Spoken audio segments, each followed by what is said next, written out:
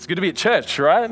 For those of us who are here, for those of us who are watching and joining us from right where you're sitting, it's good to be in church. For me, it's been 4 weeks. It's been 4 weeks since I've been here and I've been missing it.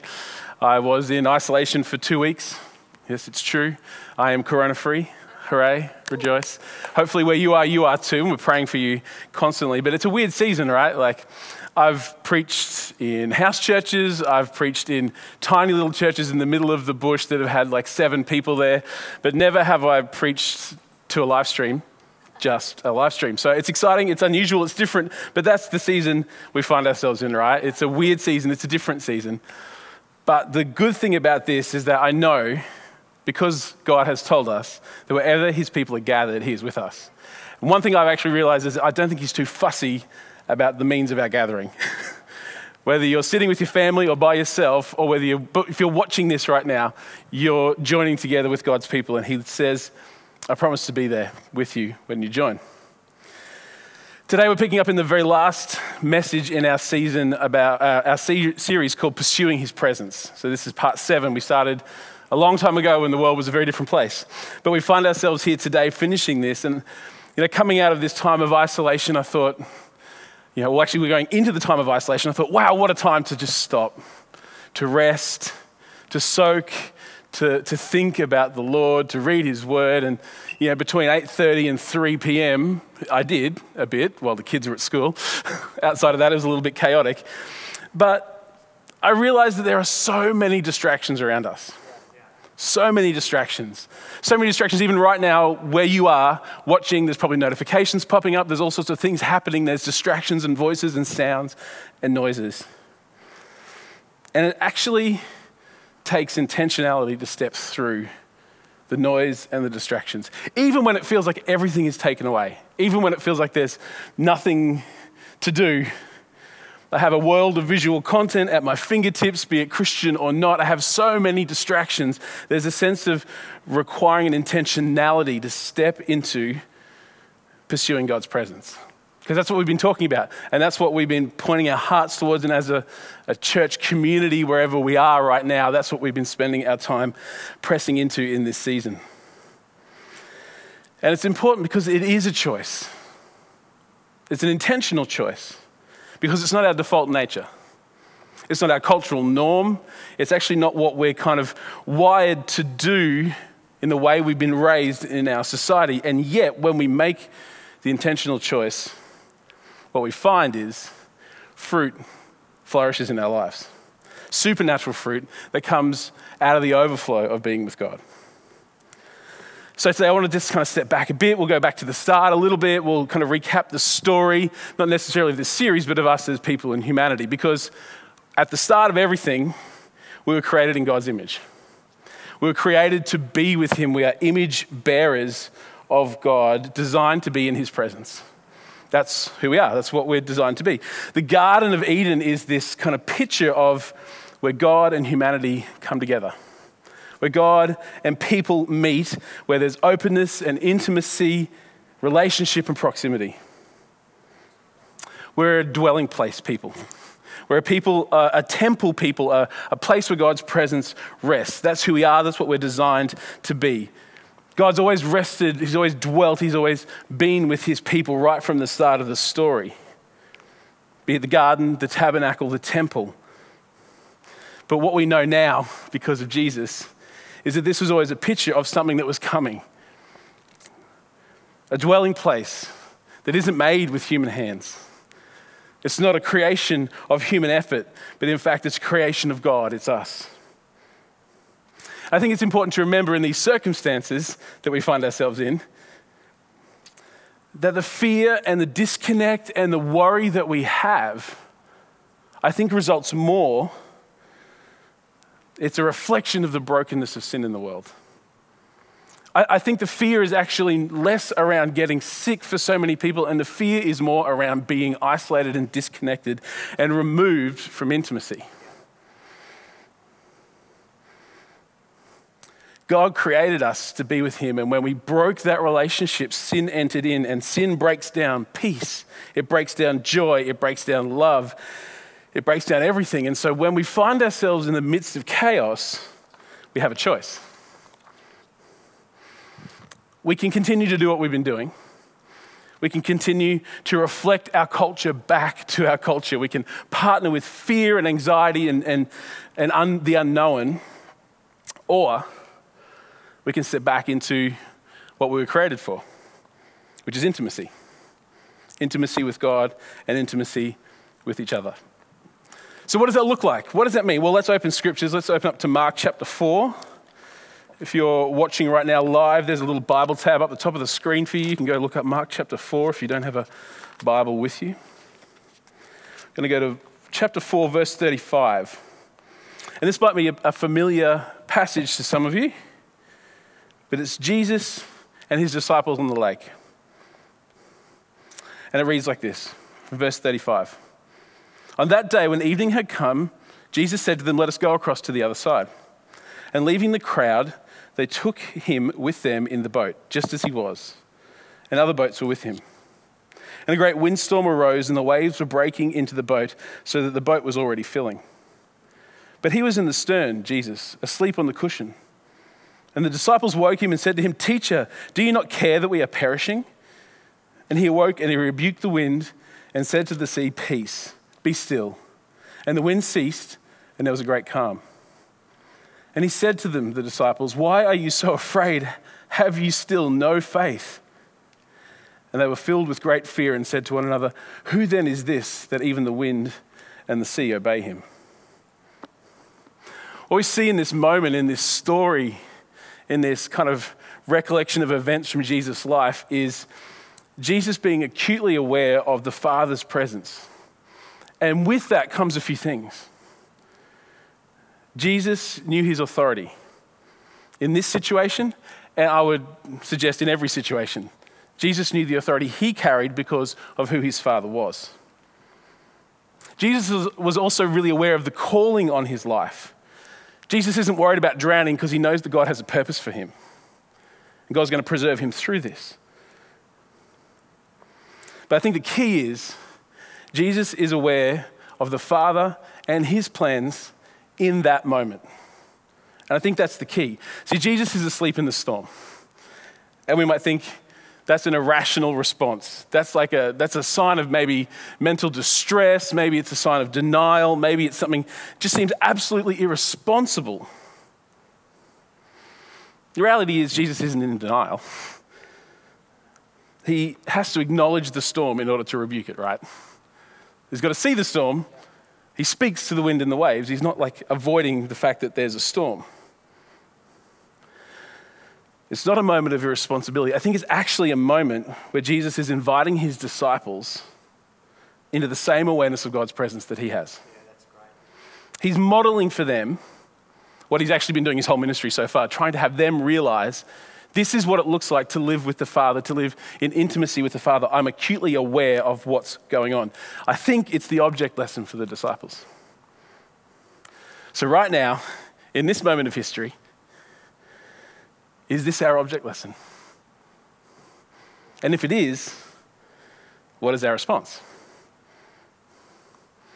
That's the question we've got to ask ourselves. Now, I understand that you might be thinking, it's very easy to say, Jesus, really good at this whole God thing, lots of faith, Son of God, able to kind of command the wind and the waves. I'm not Jesus. You're not Jesus. We're not Jesus. And that's correct. We're not. You're not, neither am I. But what's Jesus trying to teach us in this moment? He's trying to teach his disciples a lesson. He asks them, why are you afraid? Why do you have so little faith? What is God inviting us to in this season?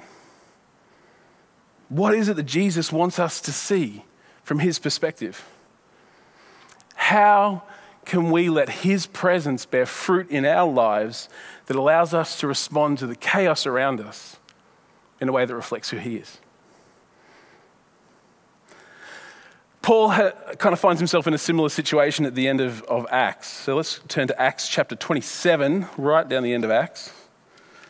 And there's quite a long passage which I'm going to read out. It's a great, great little moment in Paul's life. We're going to pick up in verse 27 of Acts chapter 27.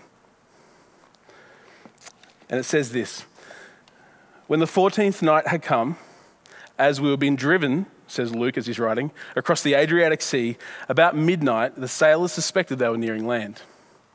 So they took a sounding and found 20 fathoms. Nice and deep. A little farther on, they took a sounding again and 15 fathoms. And fearing that we might run onto the rocks, they let down 4 anchors from the stern and prayed for day to come. And as the sailors were seeking to escape from the ship and had lowered the ship's boat into the sea under the pretense of laying out anchors from the bow, Paul said to the centurion and the soldiers, "Unless these men stay in the ship, you cannot be saved." Then the soldiers cut away the ropes of the ship's boat and let it go. Verse 33, as day was about to dawn, Paul urged them all to take some food, saying, "Today is the 14th day that you have continued in suspense and without food, having taken nothing. Therefore I urge you to take some food, for it will give you strength, for not a hair is to perish from the head of any of you." And when he, Paul, had said these things, he took bread and giving thanks to God in the presence of all, he broke it and began to eat. And they were all encouraged and ate some food themselves. We were in all 276 persons in the ship. When they had eaten enough, they lightened the ship, throwing out the wheat into the sea. Now, when it was day, and we'll jump forward to verse 41, striking a reef, they ran the vessel aground. The bow stuck and remained immovable, and the stern was being broken up by the surf. The soldiers' plan was to kill the prisoners, lest any should swim away and escape. But the centurion, wishing to save Paul, kept them from carrying out their plan. He ordered those who could swim to jump overboard first and make for the land, and the rest on planks or on pieces of the ship. And so it was that all were brought to safely to the land. A bit of a different story. Pretty chaotic moment. A pretty horrifying moment. They've been in a storm for 14 days. They don't know what's going on. Everything's falling apart. They're going to start killing people. People are trying to escape. They don't know what's going on. The ship is really near land. There's reefs nearby. It's all going to pot. It's going to fail. Now, Paul had probably heard the stories of Jesus rebuking storms. But Paul doesn't do that, which is weird. Like, he's got the testimony of Jesus rebuking storms. What Paul does, in fact, is pay attention to what the Lord's saying. He gives thanks. He instructs people to eat something, to be strong. He doesn't gloriously rebuke a storm, but by paying attention to the Lord's direction with wisdom and faithfulness, he brings everyone safely to land. There's something about what happens when we trust God to do what only he knows how to do. It may not look the same. It may not feel the same. It may not be our glorious moment to stand up and shine, but when God is faithful, he brings us through to the other side. Paul writes this in 2 Corinthians chapter 6, I think maybe reflecting on his life. He writes this, "We put no obstacle in anyone's way so that no fault may be found with our ministry. But as servants of God, we commend ourselves in every way. By great endurance, in afflictions, hardships, calamities, beatings, imprisonments, riots, labors, sleepless nights, hunger. By purity, knowledge, patience, kindness, the Holy Spirit, genuine love, by truthful speech and the power of God, with the weapons of righteousness for the right hand and for the left, through honor and dishonor, through slander and praise. We are treated as impostors, yet are true, as unknown, yet well known, as dying, and behold, we live, as punished and not yet killed, as sorrowful, yet always rejoicing, as poor, yet making many rich, as having nothing, yet possessing everything." This is a guy who's lived through all of that. Riots, beatings, shipwrecks, everything, every calamity you can think of. And he stands and says this. Because I think, and what we need to come to as we wrap up this idea of pursuing God's presence, looking at the fruit that comes up in our lives as a result. The real fruit of God's presence is not the easy life. In fact, Jesus' life was lived in constant awareness of God's presence, yet, what happened? A painful and horrifying death. Hebrews reminds us that Jesus is our great high priest who's familiar with all of our suffering. The reality of the fruit of God's presence in our lives is actually an awareness of God in every situation and in every moment. that he works every situation for his glory and for our good. Paul was prepared to live, to die, no matter what, because he was in love with Jesus. He had a relationship with Jesus that he knew could be trusted. And he knew that no matter what happened, he'd always be with his Lord. For Paul, the reality in this world of natural disasters, demonic attack, crazy military leaders who are oppressing everyone around them, he knew that the entire point of his life was to focus on Jesus. Daily living yielded to him, following the promptings of the Holy Spirit, knowing that each day was a day lived for God, and that no matter the circumstance that faced him, dying, yet behold, he lives. Our challenge, then, is our response to our circumstance we find ourselves in. For many of us, we find ourselves in really practically a moment of inconvenience. Life isn't as simple as it once was. I can't just go to the shops like I used to. Things aren't as accessible. For many of us right now, it's actually only just an inconvenience. But for some of us, we're starting to lose income. For some of us, we're starting to find ourselves in unknown territory where people are getting ill, where circumstances aren't like they were, where there's not a quick and easy fix. What's our response in the midst of this circumstance? As I was preparing this during the week, a good friend of mine and one of our elders, Chris Taylor, sent me the message just out of the blue. He said, hey, I just was praying and was reminded of Philippians 4 for you. And it says this in verse 4. Rejoice in the Lord always. Again, I will say, rejoice. Let your reasonableness be known to everyone. The Lord is at hand. Do not be anxious about anything, but in everything by prayer and supplication, with thanksgiving, let your requests be made known to God. And the peace of God, which surpasses all understanding, will guard your hearts and your minds in Christ Jesus. Finally, brothers and sisters, whatever is true, whatever is honorable, whatever is just, whatever is pure, whatever is lovely, whatever is commendable, if there is any excellence, if there is anything worthy of praise, think about these things. This is the same Paul who was beaten and shipwrecked and eventually martyred for Jesus. The peace of God will guard our hearts and our minds in Christ Jesus. That's the fruit of his presence in our lives. The challenge is, and this is where it gets really practical for everyone, this doesn't happen overnight. It doesn't happen because I prayed really well this morning. Had the best quiet time. Because I heard this amazing sermon. I streamed 17 church services this week. I had 4 Zoom calls with every home group I could find. That doesn't instantly produce fruit. As followers of Jesus, we're apprenticed to him. We're on a journey with him. And it's a journey for fruit to be cultivated in our lives. And I think fruit is a good metaphor because it takes time for fruit to form. The gardener prepares the plant in order to produce good fruit. They know the right fertilizer, the right water, the right light. They trim it correctly. They help it grow. They do all the things that help a plant become fruitful. They make the conditions just right for fruitfulness. So the question is, for us, what do we do? I think where we can get stuck sometimes, and this is as much for me as anyone right now, we think that fruit is the goal. So we strive for fruit. I've got to be more peaceful. I've got to have more joy. I've got to do these things. But the reality is, if we cultivate healthy plants, if the gardener spends their time making sure that the plant, the tree, the shrub, the bush, the whatever, the vine is healthy and growing well, then fruit is the natural byproduct. Fruit comes as an overflow. Because the reality is, for us, fruit is not the goal. That's why it's called the fruit of the Spirit, not the fruit of my excellent efforts. It's not the fruit of my quiet time or the fruit of the amount that I tithed or the amount that I served or the number of people I witnessed to. It's the fruit of the Holy Spirit that comes through intimacy with him.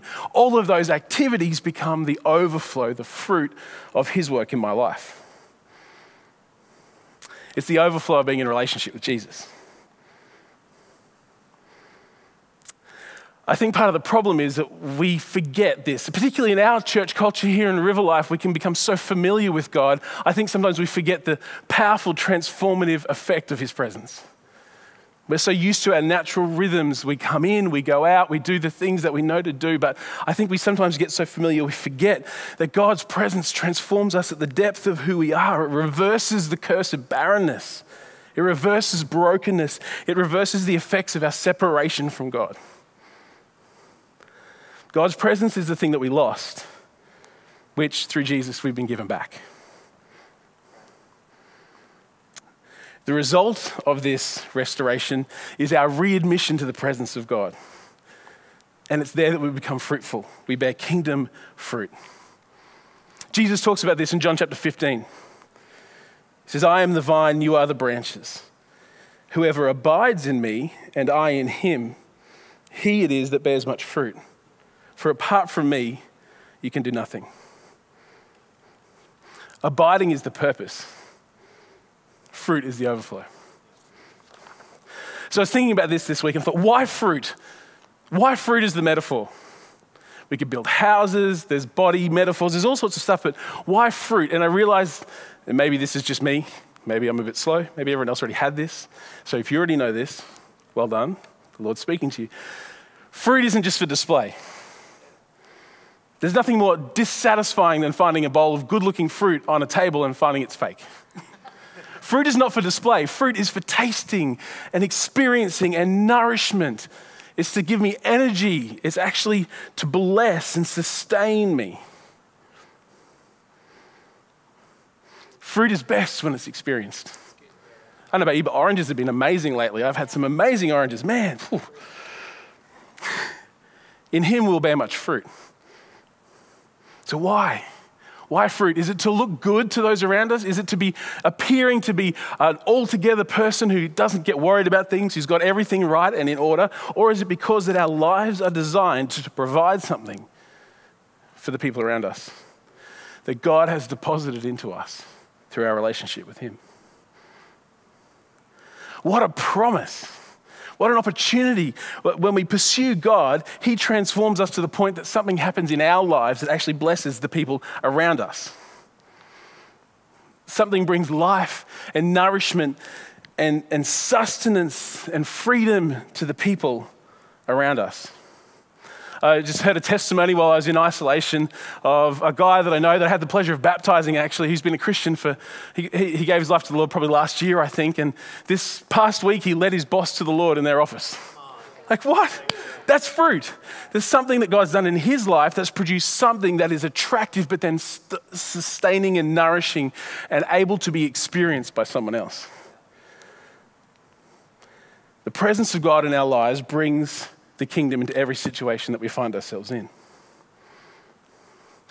In the midst of the kingdom of death and fear and chaos and ruin, God's presence brings the kingdom of love and peace and joy and faithfulness, righteousness, the kingdom of life. I'm convinced of this more than ever, that in this time, in this global season, like every global season and every big global incident that has happened in the last 2,000 years of church history, God's mechanism for blessing the world, for influencing and redeeming our culture, for touching relationships and restoring them, is us, his church, through the fruit we produce because of his presence in our lives. So what does that mean for you and me? Some of us, we still get to go out of the house. Some of us are stuck on the couch. What does that mean? Well, originally when we planned this months ago, I was going to say, don't forsake meeting together. Be here on Sundays. Come together. Meet with your life group during the week. Find a bunch of people whose lives are pointed towards Jesus and invest into that space. Keep doing that. Just because you can't do it physically doesn't mean you can't do it virtually. Like I said, I don't think he's too particular about the means by which we gather. I think he wants us to gather. Video conference isn't here because it wasn't around 2,000 years ago, but I'm sure if we wrote it today, join a meeting and praise the Lord. But that's not enough if that's what we think it's all about. We're faced with a season that many of us have never been through before. unheard of. Some of us, even some of the oldest of us, like my mum, it's her 70th birthday today. Happy birthday, Mum. She didn't live through the Second World War. She hasn't experienced this kind of thing before. Some people watching last week had lived through the war as children, and so this isn't unfamiliar to them, but for many of us, this is a whole brand new uncharted space. We don't know what to do.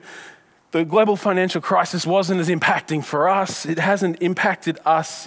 What do we do when in unheard of circumstances, we can't do the things we used to do? I can't connect with my faith community to get all fueled up. I can't come and get prayer from Pastor John. I can't get anointed by Pastor Lucian. I can't come and have Pastor Dylan just kind of ramp me up in prayer on a Sunday afternoon. What do I do when I'm removed? What happens when I'm left to my own devices? Left to maybe be the one who has to lead my family, the one who has to set an example for my housemates, when no one's watching except them. I've wrestled through that the last few weeks, and we're only going to be confronted with it more and more in the next season ahead. But more and more, this is what the Lord has reminded me. We are connected. That you can't be in the here right now, and I can't be where you are right now. But we are connected by unseen things, by His Spirit, by His presence. And more we need to be aware of this, more than ever before. We are a temple people, and He lives in me and He lives in you. The one Spirit unites us together. So more than ever, we need to practice the principles that draw us close to Him. I don't ever want the Christian faith to be one that is only marked by disciplines, but disciplines draw us into the passionate expression of love. So we read Scripture not to be good, to look good, to have good looking fruit. We read Scripture because it draws me to Him. And as I get to know Him, fruit flows out of my life. I worship not out of obligation. I don't worship because it's comfortable. I worship even now in my lounge room when it's uncomfortable and awkward because everyone's listening, not because I need to worship to tick the box. But I worship because I need to be with the one who makes sense of the world when nothing else makes sense. We tell others, not because we've got to get quotas for evangelism. We tell others not because it's something that everyone decided to do and I don't want to look like I'm not holding up my end of the bargain. We tell others because the hope we have is like a light set on a stand that everyone needs to see. The fruit of His presence is our assurance in this moment of history that we are God's people positioned by Him to be about His kingdom work. It's not a surprise to Him. It might be for us.